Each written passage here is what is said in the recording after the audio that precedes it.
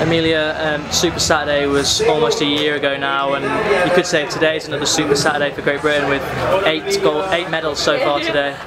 Yeah, definitely. I had no idea we actually got that many medals. I was sitting in the warm-up area and I heard loads of roars from the crowd, but I don't know why I wasn't really focusing on that. Obviously I was kind of in my own zone, and even when the guys 200 went off, I was standing right there watching them and I didn't even know how they did. I was in my own little zone, but to know that we've had kind of our own little Super Saturday today was really good. Fantastic to be part of that and to get a gold, so I'm over the moon. And yeah, you mentioned the gold medal for yourself. You finally completed that collection. What does it mean?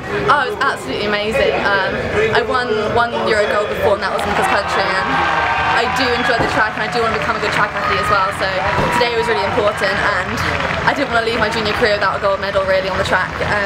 So I just kept on pushing throughout the whole race really, and I had no idea where the other girls were. I wasn't even thinking about that. I was thinking about getting to the line as quickly as possible because there was no way I was going to walk away with the gold if I could help it. So.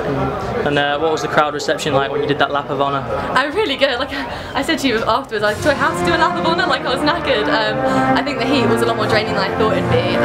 But yeah, the crowd was amazing. Saw some friends on the way round and my dad, which was amazing. I wouldn't be here without my dad, so it was so nice to have in the crowd. And yeah, I've never done a lap of honour before, so that was really cool.